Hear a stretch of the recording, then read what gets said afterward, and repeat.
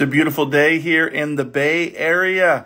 We are out on tour right now, and I am so stoked to invite a very, very, very good friend of mine. And he and I have been close friends for, I want to say, like maybe 2-3 years now.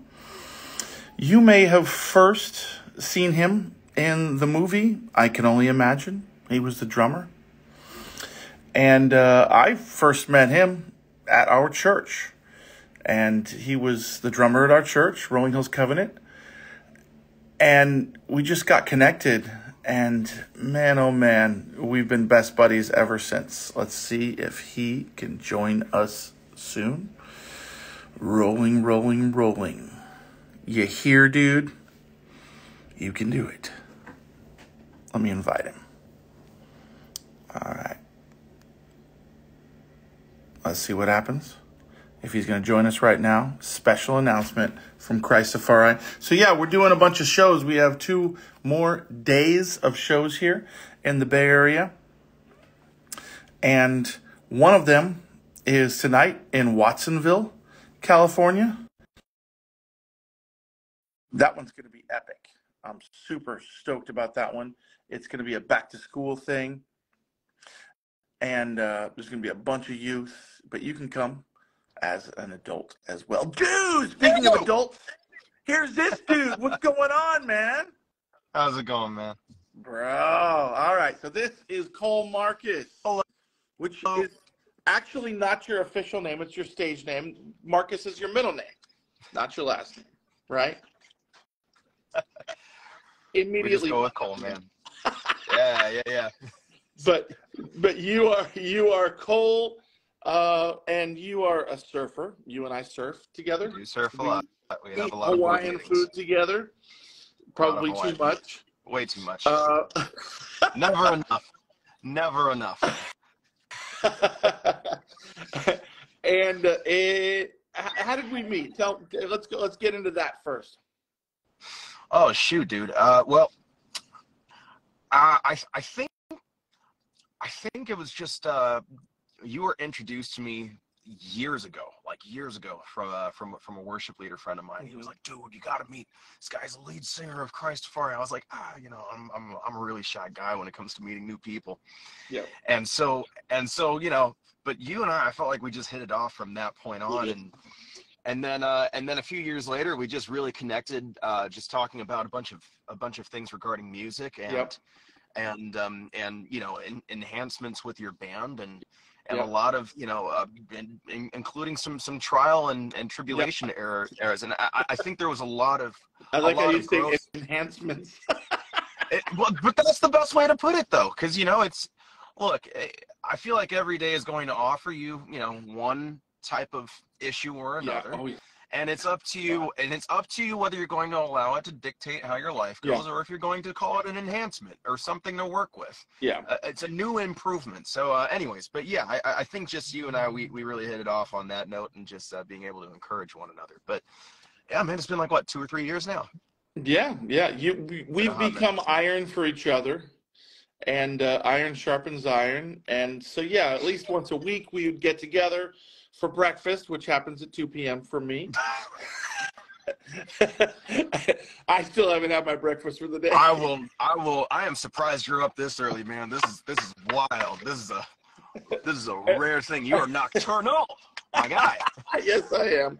My circadian rhythm is very different than most. So we'll pour over some good food and some fellowship and some word, encourage each other in that, keep each other accountable. And then beyond that, really just ask the tough questions. What are you facing this week? What are you struggling with? What are your issues? And for you and I, it's nice on my perspective because you're not in my band.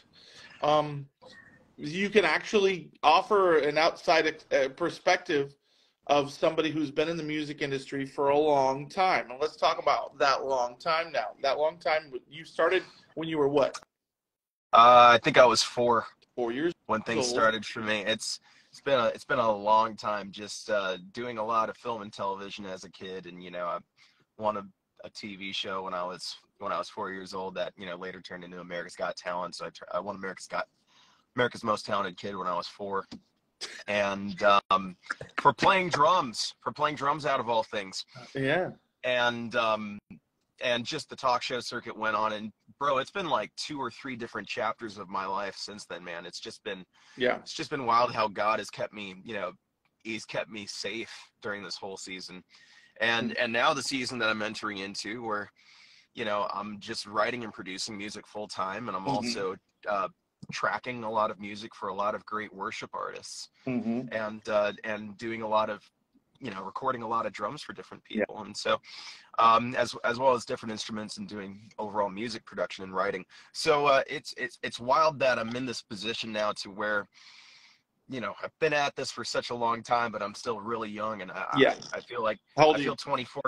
I'm 24, 25 next week, going on 48 sometime soon. You know, I mean, it's been a weird life so far, bro. But, you know, thank God that I'm able to be able to relate in subjects according to stuff like what you're going through with your band, and the amount of evangelism that you guys are doing. And I love the fact that you and I can not only be iron sharpeners in life in general, but also within the studio as well. And it's always been, and that's how we ended up on this live stream. That's the reason why we're even talking right now. We're pushing the new single. It's all because I stayed at your studio too late one night, and then you said, "Hey, you want to sing this song?" And I said, "Yeah, sure." Next thing you know, I'm singing the whole thing. You kept saying to me, "You're gonna sing on it too." I'm like, "Why? You sound so good." So here it is. Check it out. I'm gonna go take you to the beginning. This is the latest one. Woo! Christafari featuring Cole Marcus. Oh, when I was a baby child, good and bad was just a game. The devil in the night is a let it slide. It proved to me that they're not the same. Regrettably, we can't sing together because the timing is going to be so off. Give me a little taste of it. Give me a piece of one of those verses. Oh man, bro, you throwing me on the spot like that? Evil. This man's throwing me on the spot. Oh, okay. Well, now I'm just gonna you know, hide away at this point. Okay. How about my mama used to sing this song? My mama used to sing this song. Shut the door, keep out the devil. My papa used to sing this too. Shut the door, keep the devil in the night. Jesus called, and this part's not true, and took them home. My folks are still around. They better be around for a long time. I still need them. And so I'll sing this song to you. Shut the door. And I say, shut the door, keep out the devil. And that part's your part, and you throw down on that as always. Yeah. So here's my question to you. Did your mom used to sing this song? She did. She did. So my mom was raised in Jamaica. Oh. And you know this, I know this, and that's you know, I mean, you know, with your wife being a Trini, I know there's, you know, it's like relatives, it's like cousins. But with that, she was raised in a very island lifestyle, and so I was brought up with a lot of music that was relevant to that scene in that era. And so she would sing that song to me as a child, and my dad would play it all the time. And so it's kind of I think it's funny that you and we were driving up to the studio one night, and that's literally when you were like, "Hey man, have you ever heard this song?" And you throw it on. I'm like, "Dude, I grew up with this song." And you're like, "Really?" And I'm like, "Yeah." And you're like, "Interesting." I had an intentionality. I had an intentionality on the way there, driving to your house. I'm like, I'm gonna play this song and see if he knows it. There's always an edge with this. There's always an angle. If he asks me a question, I go, "Oh man, what am I signing up for this time?" Well, you and I, we would always be, as I'd pick you up, we'd be listening to a lot of 80s stuff. For some reason, it's like you were born in the 80s too. It wasn't that you were born in the 80s, but your parents were in a prime at that time, and not that they're not in a prime now, but you know, so the music that they listened to when they were, you know, in the 70s, 80s, there's music that I grew up with, and so they kind of raised you in it the same way that Ziza knows like all the 80s songs that I grew up on, listening to on K-Rock and stuff like that. There's just something about that. But so it's kind of cool to be listening to Flock of Seagulls together, and sometimes you even have hair like Flock of Seagulls, so it really works. Not today, but yeah, pretty much something like that. Man, I am on beach mode, bro, today. Yeah. Where are you at, and what are you getting ready to do right now? So I am currently on my way to, well, I'm parked in the middle of a flying frisbee parking lot, something like that. But anyways, I'm on my way to Huntington Beach to play for the California Will Be Saved 2-year anniversary. Nice. If any of y'all watching are in the Huntington Beach area, or maybe even if it's a little bit of a drive for you, Mark, wait, are you still in California? Yeah, I'm in San Jose. Okay, cool. So if you're in San Jose, go see Mark. And if you're playing today, right? Yep. Mm-hmm. Okay, cool. So if you're up in Northern California today, go see Mark and Christafari. They're going to absolutely deliver. If you're down south and you're somewhere close to Huntington Beach, come watch California Will Be Saved. We're going to be worshiping Jesus for about 2 hours on the sand. It's going to be great. That's right at the pier, right? North side. That is right at the pier. You won't be able to miss us. We're going to be louder than all get out, and it starts at 5. The same place will be on Labor Day weekend on the Friday, and then the Saturday. No. The Friday is RHTC. The Saturday is Light at the Lighthouse Festival, and the Sunday is going to be at Huntington Beach. And I'm hoping to get you up on stage with us again. So I love that. Tell us what it was like this last time joining us on stage. It was the first time you ever jumped on stage with us. Yeah. That was in Indio. What was it like? Yeah, well, first of all, thank God for that church in India. What's the name of that church again? The Garden Fellowship. Such an awesome place. So good. What a great wholesome group of people. I love just going to that church just in general, just to visit. Yeah. That was very enjoyable.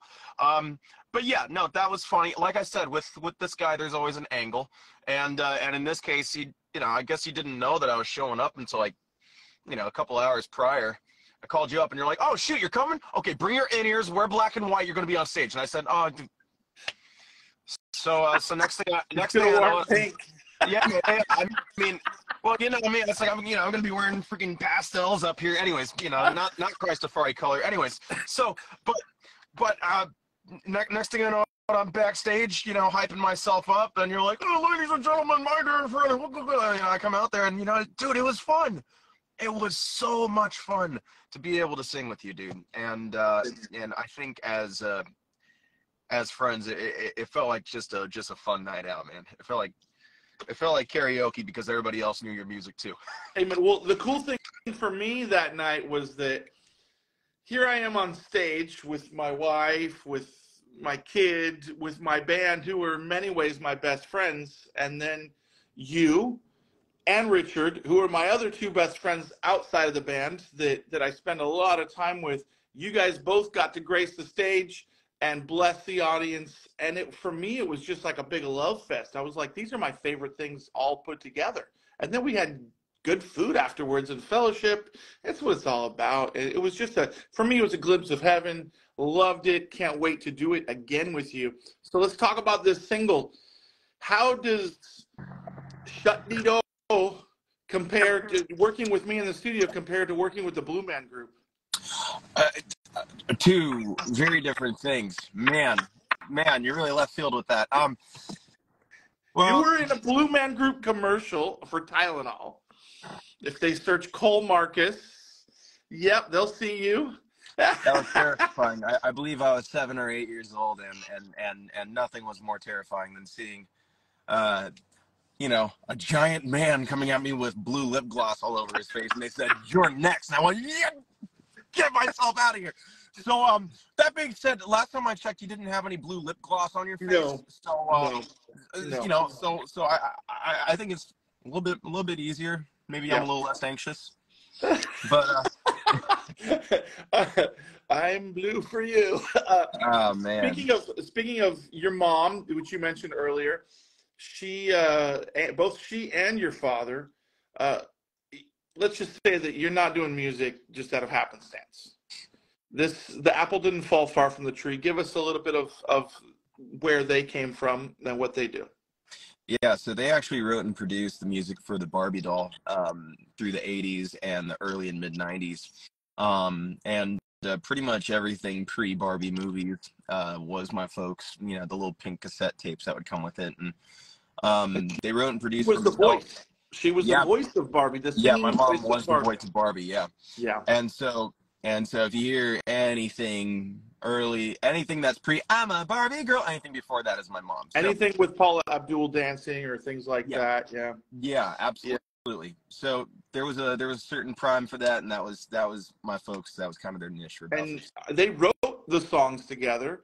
Yeah, They tried as best as possible to keep it positive and stuff. Your mom's a session vocalist in the studio and live stuff. She can hold it down with anybody doing anything from black gospel to soul to you name it, right?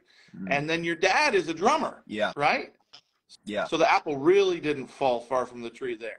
I mean, my dad wanted me to be a doctor, so But you rebelled and followed his footsteps. my rebel, you know how it is, My man. rebel, it is time to rebel. Now, that's something that people don't know about you is that while everybody may know you as the drummer on I Can Only Imagine, so a phrase that I say all the time around you, I can only imagine. You're like, oh, Mark, you just. You're always waiting for that, waiting for that But layup. you used to do the whole tour in promotion of that movie. That was really the first breakaway Christian production, I would say, where it went viral in many ways, and because of that, there's these other movies that are doing really, really good as well. And I think that we need to give props and respect to where, you know, a lot of that came from. The building blocks of that was that movie. Yeah. One of the first times that it was just good. There was no cheese in that one. I know you like cheese on your enchilada, but there was no cheese at all, and it was super dope. And so you got to do a tour. What was it like doing a tour with that, where you were going and speaking and sharing? They would play the movie, then you would get to ask and answer questions and stuff like that. Yeah, it was so necessary, and I considered that full ministry. That's what it was. Yeah. You know, where I would be in a place where I was going to all these different churches across the states, and just having these genuine conversations with people. I'm a conversation person. I mean, you know, this is the reason why we're so tight. It's like I'm a conversationalist. Yeah. So for me, you know, going to these churches where they would either have me, you know, speak with the pastor, or they'd even have me do a sermon, and then maybe play with the worship team or something like that, and then they would show my movie later, and then we would do these Q&As. The Q&A is what I was there for, man, because after the movie, it's like the movie is so gut-wrenching, and I'm so proud of how it turned out and that it was actually so good. And I'm glad to say that was kind of, at least for now, that was kind of the cap of my acting career, where I could say I'm like, I got to do exactly what I wanted in a movie that I'm proud of, that's very well acclaimed in an industry that I appreciate. Yeah. You know, it's like I can be happy for right now. Yeah. And but the most important part for me was the conversations where I would have these deep Q&As with people, where it wasn't just like, what was it like working with Tom Cruise? You know, Tom Cruise wasn't in the movie, but, you know, I'm just saying, it's like, it's like, you know, it wasn't these stereotypical questions. I'd get questions like, what was your biggest struggle while you were on set? And I'm like, there we go. That's the subject. Let's talk about that. And then we'd end up, you know, it would open up the door for me to have some real conversations with real people about real problems in their life. And so, and then be able to relate, where, you know, it's like, man, there's stuff going on in my life too. I mean, there was a lot of drama on set. Yeah. But at the end of the day, and I think you and I, we were just talking about this morning, you can either be a victim or you can be the victor. Yep. And for me, the latter sounds a lot more appealing, and it sounds more the way that Christ works. So I try to follow in that way. Amen. Amen. Well, we have people watching from all over the world, from Trinidad and Tobago to Brazil. Of course, Brazil's always watching. Brazil! Brazil. Di Bruno said, I must have listened to your new single, Yahweh, 1,000 times today alone. And I think that there's a lot of positive response over our new music, and a lot of people don't realize that our secret weapon in that music, if you click on the description of those songs in YouTube, is you on background vocals. But that was the first song where where you took a lead position for a chorus, and you're like, are you really going to get, you're going to put other voices in here? I'm like, no, we don't need it. And I feel bad with it not prominently saying it's featuring you. The next song obviously does, because it is undeniable. But if you watch the music video for Yahweh and you get to the baptismal scene where you don't see somebody singing, he's the guy who's singing. Give me some of those little runs you did for Yahweh. Come on. Oh, man. Yahweh, Rapha, Elohim. Something like that. And you added that little end tag. But magnify yourself.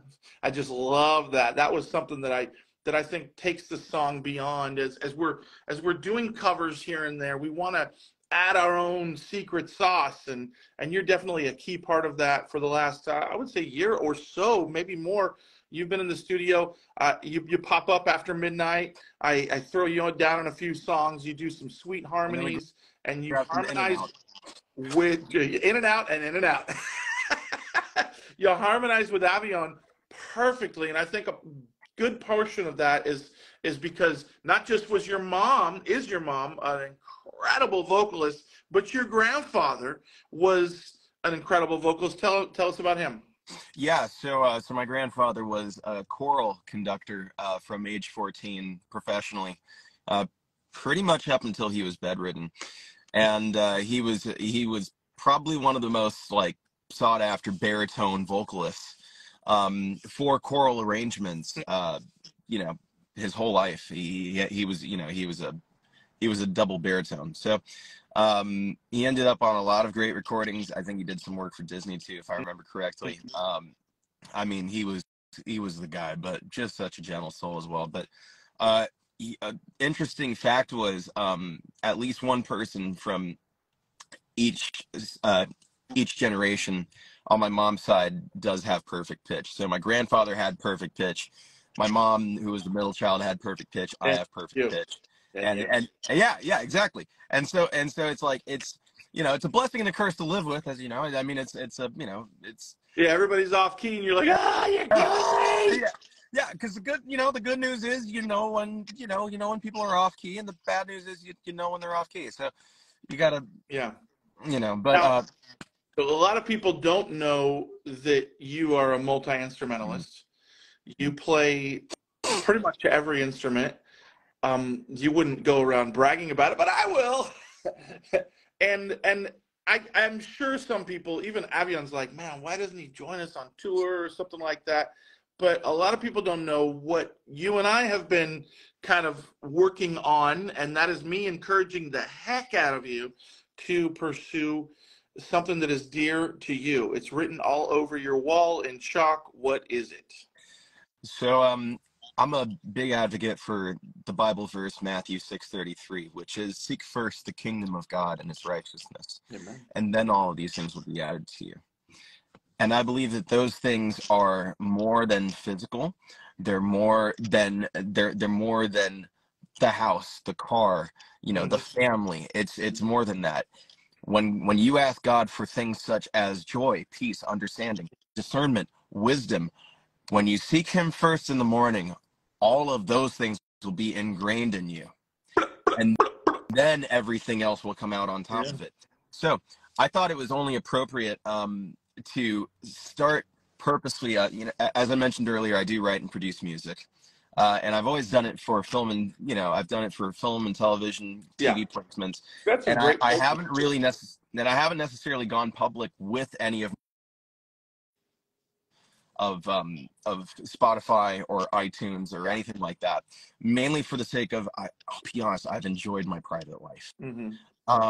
But I thought it was very appropriate to come out with a name, Project 633, under the name Matthew 633. And I think it's important to start releasing music that is important to me, relevant to me, and also relevant to others. And I think the way that I can get that across the best is just by being honest with myself and allowing the lyrics of whatever pain and whatever trial and triumph that I go through in my personal life to be something that is relayed in such a way to where hopefully my generation can relate to it. Yeah. I think it's one of those things, and obviously right now it's definitely the preliminary stages of releasing anything. Definitely have a few, we definitely have a full lineup of music ready to go, and I've worked tirelessly on it for the past few years, just cultivating a sound. And so I think we're getting to the breaking point where it's about time to start making the next step and go public with it. Yeah. So just so those of you that are watching, the band will be called, or project will be called, Project 633. It will come out, Lord willing, in less than a year from now, hopefully sooner than that. You can be praying for him as he's off to Nashville very shortly to begin that dance, that courtship, that whatever. And I've heard this stuff as I've been not just a friend, but kind of a musical mentor, somebody who did the Nash Vegas thing for some time, listening to this stuff and encouraging the heck out of him. This stuff is good. It's ready. It's, let's get it up. Let's get it out to the people. So there are certain people in the industry that are listening to it right now. Pray that it gets to the right ears and that the wrong ears are completely sealed with wax. And the right partnership, the right marriage is what's best. And we just want to glorify God with this relationship so that he can use his talents, his gifts in putting Jesus first. A lot of these songs are more like psalms. So they're heart cries about dealing with everything from heartache to heartbreak to running PV at what time? At what time do you go running? How far do you run sometimes? Man, I will. If I'm going through it, man, we'll pull us anywhere between 8 to 12 miles, and I don't care what time in the morning it is. Run, Forrest, run! And but you get songs from that's at the end of it all. I have my talks with Jesus, man. Yeah. So I'm excited for this, and I'm excited to have you join us, Lord willing, when we're playing in SoCal soon, and just looking forward to many more meals with you. I know you got to get off to a show right now, and I'm so excited for that. I got to get ready for a show as well. Yeah. But I want to encourage you guys, check out our new single, Shut the Door. Shut the Door. Keep out the devil. That's right. Check it out. It's up on Spotify. It's up on Apple Music. You can watch the lyric video that I put together while on tour. You can watch that on YouTube right now. We're going to be announcing it officially on our email list and our text alerts early this coming week. Right now, we're kind of letting people simmer with Yahweh because it's doing really, really well. But there is new music. We promise new music every week. This is the new music, so enjoy it. And I hope you enjoyed this conversation with my bestie right here because it's been awesome. And, dude, let's do some Hawaiian food when we get back, assuming that the hurricane doesn't knock everything out. God willing, man. All right. At least we'll surf the hurricane. Hey, all right, let's do it. 40-foot waves, baby. God bless you, Cole Marcus. Project 633. We pray for you, and we can't wait to see you again. Love you, man. Thank you, brother. Appreciate it. Love you too. Check it out, guys. Shut the door. I'm going to shut this door right now. Ciao.